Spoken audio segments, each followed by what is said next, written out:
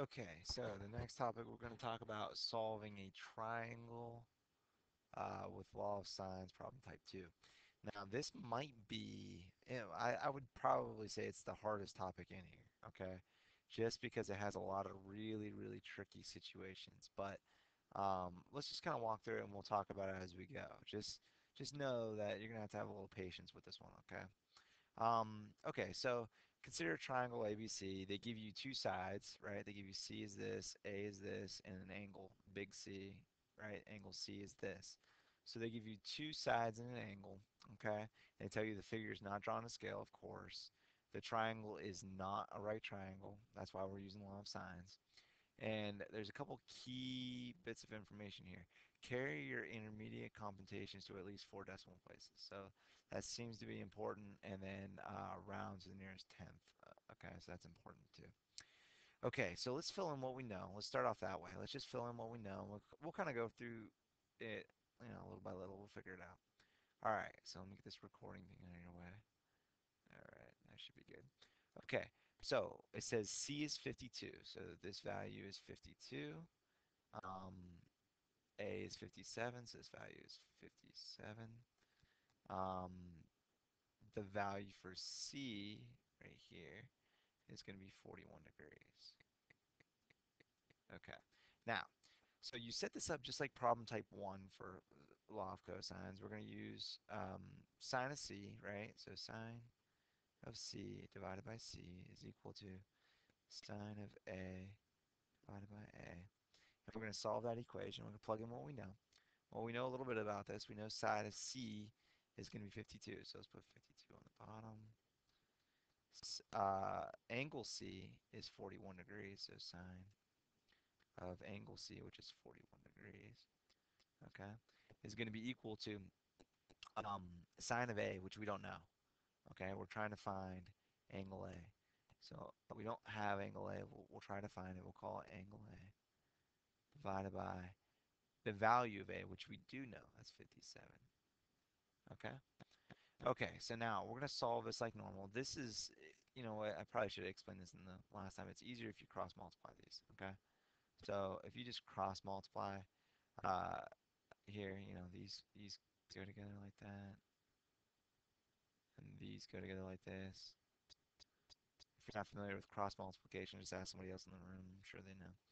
Okay, so 57 times sine of 41 degrees is equal to 52 times sine of A. Okay, we want to get that A by itself, so divide both sides by 52 and you're in good shape. So we'll divide this side by 52. Okay, and then we'll divide this side by 52. So these cancel, and you're going to get A is equal to 57 times the sine of, I'm running out of room, 54 degrees, all divided by 52. Okay, great. So type that in your calculator. Let's see what you get, okay? So remind yourself, okay? Oh, I'm sorry. You know what? This is not A. This is sine of A. I should have wrote that down. That's sine of A. Okay, so to get A, what we're going to do is take the inverse, right? The inverse of this value. Well, to get this value, I'm going to type this directly in my calculator right here. Okay? That's supposed to be an arrow. Okay, I type that in my calculator and I get this right here. All right, now, if you want to be very accurate, it says round to 4 digits, okay? You could round to 4 digits, or you could just take the whole value, okay? So how you do that is you go to your calculator, you're going to do the sine inverse because we want to find out what A is by itself. So we want to know what, um, oh, I'm sorry, we want to know what A is by itself. So A is going to be equal to the sine inverse of this thing, okay? Or the arc sine, whatever you want to call it. Okay, so that's going to go in here. All right, well, here's the value of the thing I'm putting inside the parentheses. And here is the arc sine of it. So sine inverse of this value is going to give me my outcome here of 45.98,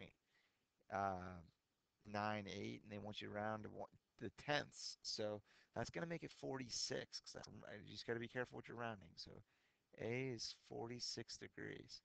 Now, I'll point out some other things about that. There's a tricky step in there. I'll point that out in the end. Okay. All right. So we have 46 degrees. Well, we know some things because we know a triangle is 180 degrees.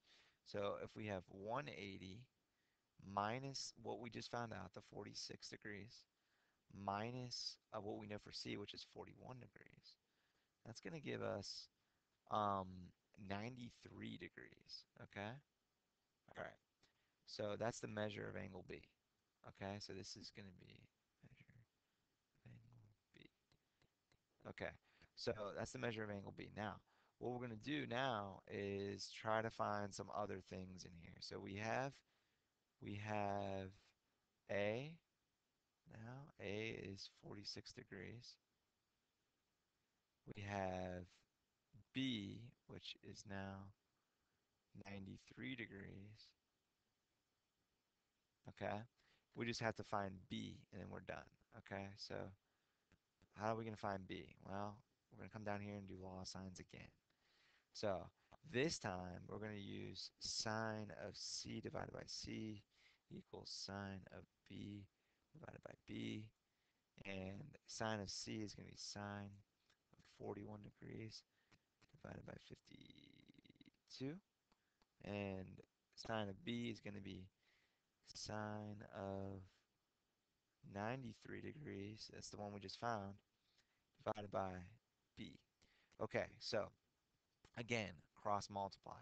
If you cross multiply and divide like we did up there, you're going to get B is equal to 52 times sine of 93, add 3, sorry, divided by um, sine of 41. Okay. All right. So, yeah, I'm sorry. It's real sloppy, but I'm doing my best here. Okay. That goes right in your calculator. So you type that right in your calculator and bam, you got the side length for B, just like that. So B is going to be 79.1, what is that? 1.5, but they want you to round nearest 10, so we'll make that 79.2. And that'll be your answer. So that's B. So then you're good, right? All right. Seems like it was easy, but it was a little bit harder than that. Let me show you a couple cases where you could run in. That was an easy case. So again, B was 79.2. All right. So I'm going to take you to one of Alex's explanations because there's a couple tricky problems on here. You got to be careful in here. All right. And I took a snapshot of one just to show you an example. All right. So here's one right here. All right. So when we take the sine inverse of something, they're giving a special case here. All right, let me write on this. Here, let me see if, is it gonna let me write on this? Yeah. Okay. Here's the key thing right here. So sine of an angle is always less than or equal to 1. That's key. See, in this case, when they worked it out and they were doing um, the inverse sine of that decimal, see how this is 1.2? That's not going to work. That means there's going to be no solution. Let me show you where that is on our step. So on our step, it's, let's see here, let's go back to ours. Um, so our problem's right here. All right, let me zoom in a little bit. All right, our problem's going to be right here. You see this value found right here? That's less than 1. So our problem will have a solution. Had we done this and this value been bigger, 1 or bigger, okay, you would not have a solution. You would say no solution, okay? But because this value in this step right here is less than 1, we do have a solution, okay? So that's one tricky case. Here's the other tricky case. All right, I pulled this one up too. So Alex. Okay. So if you think about it, all right, this is another problem, separate problem. But when you're running through it, Okay, they found this B value right here. Here, why did it let me write on it? I want to write on this thing. Ah, should let me write on it. Yeah, okay, so they found this B value right here. That's supposed to be a highlighter. They found that B value to be less than 1, so that means they do have a solution. But now, if you think about the unit circle, there's two solutions. There's two arc sines for um, a sine that fits this angle. So you'd have 19.35 degrees and 160.64 degrees, okay? Because there's a point here and a point here where that sine function works, okay?